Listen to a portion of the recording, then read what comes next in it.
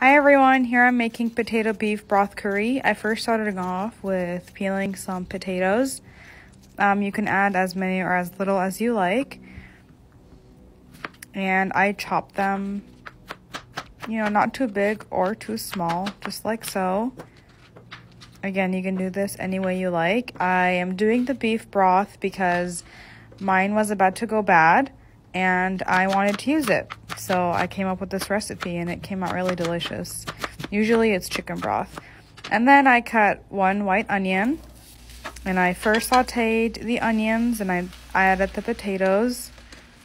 I let them saute together for a few minutes and I covered them.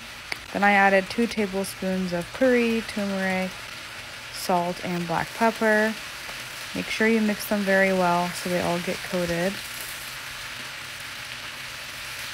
I then allowed them to cook for a few more minutes.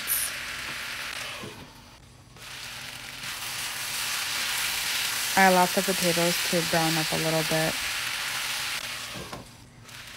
And then I added the beef broth that I had sitting on my pantry. Like I said, don't allow anything to go to waste. And then I let it simmer for about 15 to 20 minutes. And to make sure it's cooked, just try the potatoes. And I cooked rice on the side and I served it.